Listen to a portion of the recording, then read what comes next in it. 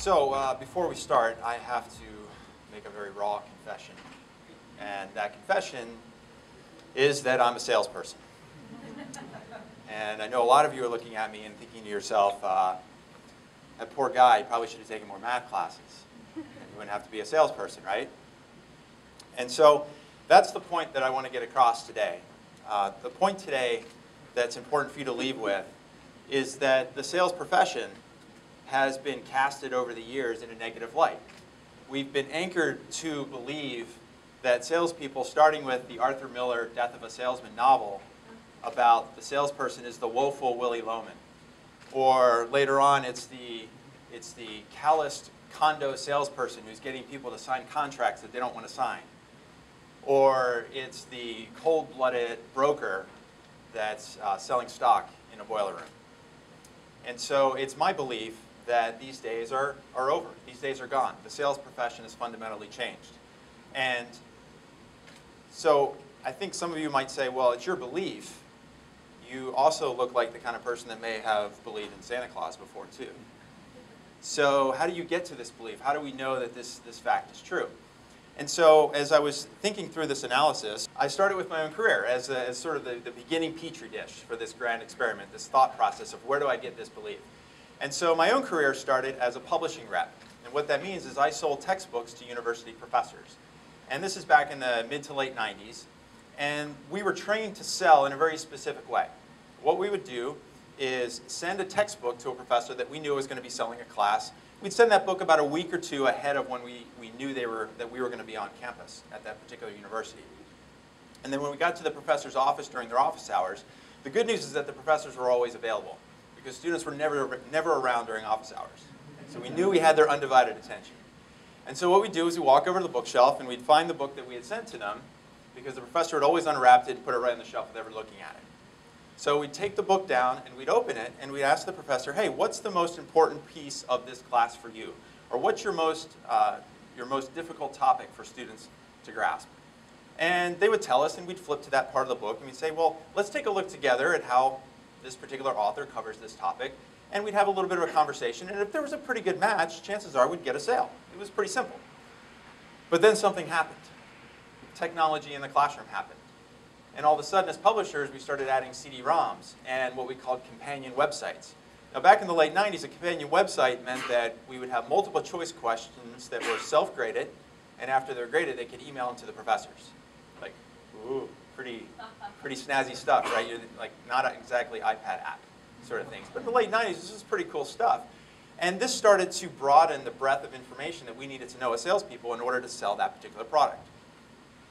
And as I moved along in my career, my next step was working with an online economics education software company. That's when I moved out to Silicon Valley. And this was a big risk as a company, because now it's early 2000s. And even then in the early 2000s, this concept of being an online product was still pretty new. And it turns out that the sale itself, while the product was built online, I discovered that there was a whole other layer of complexity to the sale with a product that was technology-based. And that layer of technology, or that layer of complexity, is the IT manager at local universities. And so because we built the product in Flash, we had to get the IT manager to open up the firewalls and download Flash so that in the computer labs, the professors could use this product with their course. So it wasn't just about the product. It was about the implementation of the product that became just as important as the content in the product itself. And so now, working in the housing market, we sell data and analytics to a lot of the big banks and investment funds that are focused on the real estate and mortgage portfolios. And so this is where I came across, I guess what you call a bit of a realization. As I was going through my thought process, it occurred to me that the breadth of information that I now needed to know became even greater. So last week, I had an 82-minute sales call with one client. And so in 82 minutes, and I wrote this down because it's a lot of information, we started off talking about housing policy. And housing policy, the topics that we covered included Fannie Mae, Freddie Mac, FHA, FHFA, HUD, REO to rental, deed in lieu, cash for keys, deed for lease, neighborhood stabilization program, community reinvestment act, HAMP and HARP. That was the first 10 or 15 minutes of the conversation. And that customer, who I'd never talked to before, expected me to know something about all of those things. Whew. Now he trusts me. He knows that I know what I'm talking about with regard to the housing market. So the next part of the conversation was about the investment vehicles. What could he possibly invest in when we're talking about the housing market? So then we covered residential mortgage-backed securities, non-performing loans, sub-performing loans, pre-foreclosure, foreclosure, REOs, and mortgage servicing rights. Easy stuff. Then if we're going to have him investing in these vehicles, how do we value the securities so he knows that he's buying and selling these at the right price? So the conversation then turns to pricing the trade. And pricing the trade, we talked about net present value, loss severity, stress testing, loan-to-value ratios, broker price opinions, automated valuation models, debentures, covenants, interest payments, prepayment rates, default rates, and credit enhancements. Whew! Now we're making progress.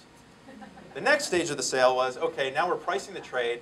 What models, what numbers, what financial engineering do we do to get to those numbers? And that's when we covered modeling concepts like multivariate regression, least angle regression, bootstrapping, feature selection, regression trees, machine learning, and let's not forget Oscom's razor. Finally, the last piece of the conversation talked about the technical implementation of the product. If he was thinking about buying my product, what sort of technical implementation hurdles would there be? And that's where we covered FTP, SFTP, API, CSV, and SQL. All we did was talk in letters. We didn't talk actually in words. We just talked about letters. And somehow this all made sense in an alphabet soup.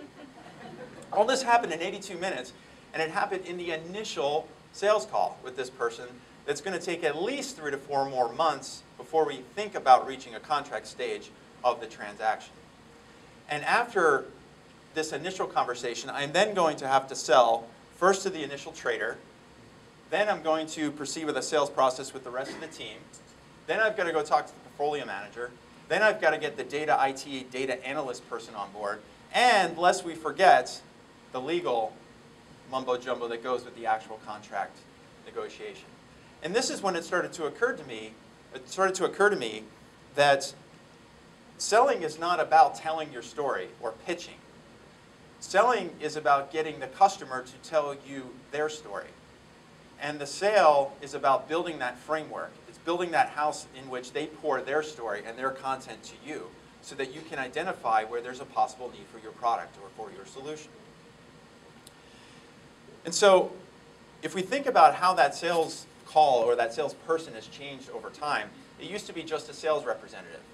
And then we have business development people. And then we have account managers. These are all the names of different ways that we like to call a salesperson. Then there's client managers. Then there's now sales engineers. Then there's the technical salesperson. There's a field engineer, a solution specialist, a pre-sales engineer, a forward deployment engineer, and even some salespeople go by the title of chief operating officer, which is what I do. And so then I thought, okay, I think I've kind of proven this out in my little petri dish of my own career. Let me take this a little wider. Let me find other ways I can experiment with this belief that the sales profession has changed. So I started off at LinkedIn, and I just logged into my LinkedIn account, and I typed in sales representative for open jobs, and I came up with about 2,700 results, 2,763 results. Then I typed in sales engineer. I got 2,500 results. So there's almost as many sales engineer jobs as there are sales representative jobs.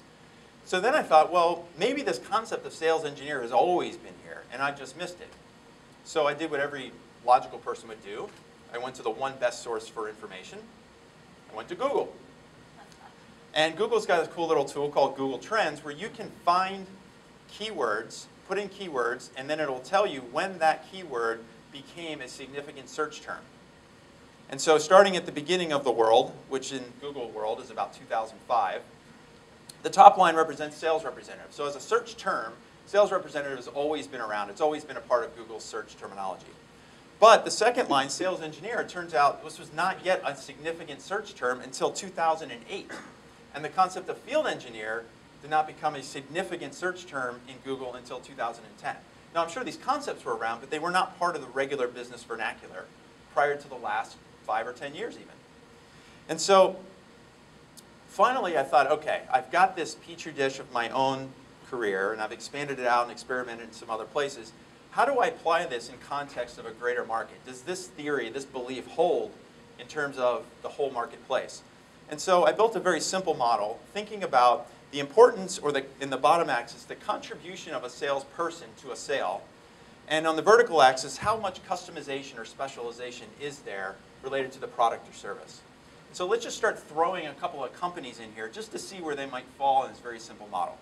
So in the very bottom, and I know some in the back might not be able to see this, but in the very bottom I just put up a logo for Evernote. So Evernote's a cool little note-taking software application. And so Evernote's interesting because you have two options, and only two options. You can download the free version, or you can go premium and pay a few bucks, and then you get a bigger memory bank and other stuff you can do. But that's it. They don't have salespeople. Go to their jobs page, their career page on Evernote.com. There is not a single salesperson opening there. They expect that you walk in, buy the product or not. And it's a lot like the second company here, Microsoft. Microsoft is, you've got Windows, a couple different versions. You've got Office, a couple different versions. But you're not going to get a phone call from a Microsoft sales rep in Redmond, Washington saying, hey, would you like to upgrade to the latest version of Microsoft Office? They sort of expect that you're going to walk in, buy it or not. And that reminded me a lot of McDonald's. McDonald's is like that. You walk in, you've got a preset menu, you tell the cashier what you want, they ask if you want fries with that. Thank you very much, please step aside. Your order will be out in just a moment. That's how these companies operate. So there's no contribution of the salesperson, but yet the product is not very customizable either. So that transaction is very simple. So we start to make this a little bit more complex and think about very customized products or specialized products. If we look at the very top here, we've got Dell. So back in the 90s, Michael Dell was famous for creating this customized computer. You could create a computer exactly to your specifications and it would show up at your door. Not a very novel concept now, 20 years later, but back in the 90s, this is pretty heady stuff. And today, Google does pretty much the same thing. You can go online, set up a Google business account. It gives you Gmail, it gives you Google Docs, it gives you their analytics platform to do your search engine optimization, all of your marketing. Very customizable, but you also never get a phone call from a Google sales rep. In fact, if you have a problem with their service, tough luck. They don't even have customer service people. You've all experienced this, apparently. So let's look at the other end of the spectrum. What about places where the contribution of the salesperson is very great, but customization is small? So I just put an Apple logo up there. Now, Apple is interesting in context of today because you can still customize your computer, but that's not their selling proposition. That was a selling proposition for Dell. They wanted you to buy online and not talk to salespeople. Now, Apple wants you in their store because they know that their salespeople have deep domain expertise, and that customer buying experience is a key part of their brand. It's part of that relationship you have with that product. So the contribution of the salesperson becomes immense for that Apple brand. And that reminded me of Starbucks. Pretty much the same. You can get a Frappuccino or an Espresso. It's sort of customized, but not really. But it's the customer experience. It's the barista behind the bar who remembers that you come in every day and you always order a double mocha Frappuccino or whatever you order. Right? That's pretty cool. That's the experience. And so if we start filling in the middle, a couple of enterprise software companies. One is Salesforce. So Salesforce is a CRM company. And at Salesforce, I can go set up a few licenses for all of my sales team at my company. And then and only then afterwards do I get a phone call from an account manager. So the account manager is assigned after I become a customer. So the contribution of the salesperson is pretty small when it comes to the transaction. But the reason that business people are willing to tolerate that is because there's such flexibility and such customization with their back-end platform. I can do all kinds of stuff with my enterprise if I'm built into Salesforce. Amazon does the same thing. Now, I'm not talking about the Amazon where you can go buy books and lawn furniture. I'm talking about the Amazon that does enterprise server services. So anyone in this room today, right now, could leave here and set up an Amazon EC2 cluster account and then kick off and fire off as many servers as you need in order to do the computations that you need, all without talking to a salesperson. You can basically stack up 50 servers if you need it right now in the next 5 minutes. Never hear from a salesperson. In fact, the only time we ever heard from a sales rep at Amazon was when we kicked off a huge data cluster calculation batch from Altos, and they actually called us and said, next time, could you let us know ahead of time? Because we were kind of reserving that server space for somebody else. We didn't know you were going to need so much, so just kind of let us know. So they were actually asking us to throttle back, not exactly a salesperson. So let's take the extreme case where there's high contribution of the salesperson and high customization of the product. And I think that's where mostly you see big enterprise software and hardware companies like Cisco and Oracle. That's where the salesperson is required to have very, very deep domain expertise. And that's where they bring in sales engineers and field engineers. Or that's where that person is all the same, because the sales process is very long. It's 6, 12, 24. I've talked to people in Oracle, it's a 36-month sales cycle.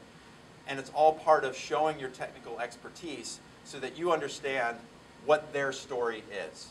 You need to understand their product, their market, their users, how all of this, all of the Oracle product fits. And what's interesting is Microsoft has done the same thing in the last 5 to 10 years. They've sort of moved upstream where they've got these enterprise solutions. And meanwhile, Oracle and Cisco have actually moved downstream because they see value in the scale of the sale. If they can sell you product without salespeople getting involved and do so in a much shorter timeline, that's a great little cash cow for them. So what falls in the middle? What I think falls in the middle right now are some of the services industries, whether it's real estate or insurance or financial, where you see some contribution to the salesperson. You probably know your real estate agent fairly well. You may know your insurance agent. You may know your banker if you need to go get a mortgage. There's some customization in the product, but at the end of the day, if you need a mortgage, it's pretty set of what your 2 or 3 options might be. And more so, I think that these middle of the road services are actually getting pulled down. These companies want you to be able to specialize without getting a sales rep involved because those salespeople can be very expensive. So let's do a couple more. So one is the auto industry. It's sort of an old stodgy industry, and Fiat more recently has come out with this no commission program. So the salespeople are not commissioned on the sale, and the idea is to relieve some of that stress from the people when they're buying an automobile. And so there's some customization. You can choose your color. You can choose if you want power windows and locks. But ultimately, there's not a lot of customization. And the salesperson's a little bit involved, but not much. And then take some of the old world car companies like Ford and Chevy. I think you might argue that the salesperson has a negative consequence on the contribution to the sale. People don't want to deal with the traditional salesperson. And finally, some of the big old industrial heavy industry companies, Boeing, General Electric, DuPont, they've all got these very, very big, heavy, long sales processes. So Boeing, for example, Southwest Airlines in December bought 150 737s from Boeing. Big news, big headlines. I doubt highly that the Boeing sales rep cold called to the CEO of Southwest and said, hey, I got great news and I got a deal for you. We just built 150 brand new 737s. We got a money-back guarantee. Why don't you just give it a try for the next 60 days? That's not how the sale works in this case, right? So the sales cycle is so long, and that person needs to be an aerospace engineer expert almost in order to understand where Southwest needs to be with the comfort of their passengers, being able to meet some of the guidelines of the FAA. All these other pieces are parts of the sale. And so as I wrap up, I feel like I'm starting to now prove this theory that, hey, the salesperson role here really has changed in the last 5 or 10 years. And why is that? Because I think we're seeing a convergence because of a divergence. What do I mean by that? The convergence is the amount of information and what type of information is required, the knowledge base of the salesperson. It's converging not just being able to talk with a quick wit, but it's being able to talk intelligently to build that framework to get the customer to tell their story so you can solve their problems. There's this convergence of information that's necessary for the salesperson to be successful. And it's also a divergence because we're seeing want to be able to sell a ton of product without ever a salesperson getting involved, or they want it to be highly customizable so that the sales rep becomes a key part, a key collaborator with the customer so that they're so intertwined that the idea of separating the two is moot. They don't want to do it. So there's a convergence in the amount of information because of the divergence in the way that these companies are doing business. So does that mean it's revenge of the nerds? Does that mean all the engineers in this room are going, sales dudes finally got to get a clue, it's about time, right? I don't think so. I think it's actually the opposite. I prayed to the technology god of Steve Jobs, and he gave me the answer. His quote is, just to read it for the people in the back, you've got to start with the customer experience and work backward toward the technology, not the other way around. And so as salespeople, yes, we need to know more, but what's interesting for the engineers is that the salespeople are starting to kind of encroach into that hallowed ground of technical expertise. So maybe some of those engineers aren't quite needed anymore, except in those places where the engineer becomes a pivotal part of the sale. Because there are plenty of places, like that sale I mentioned that's going to be 3 or 4 months from now, there's places where I'm going to have my data engineer on a sales call with the portfolio manager to give him solace that, hey, the service is going to be good, here's how we're going to perform. I'm going to have my CTO on the phone with their CTO to make sure that we're collaborating correctly. And so we need the engineers to be part of the sales process. We need them to come forward and be able to communicate with the customers as a team. And so the next time somebody says to you, yeah, I'm in sales, you're at a cocktail party, what you should think of them is not the Willy Loman or the fast talker. This is what you should think of the salesperson today. Thank you.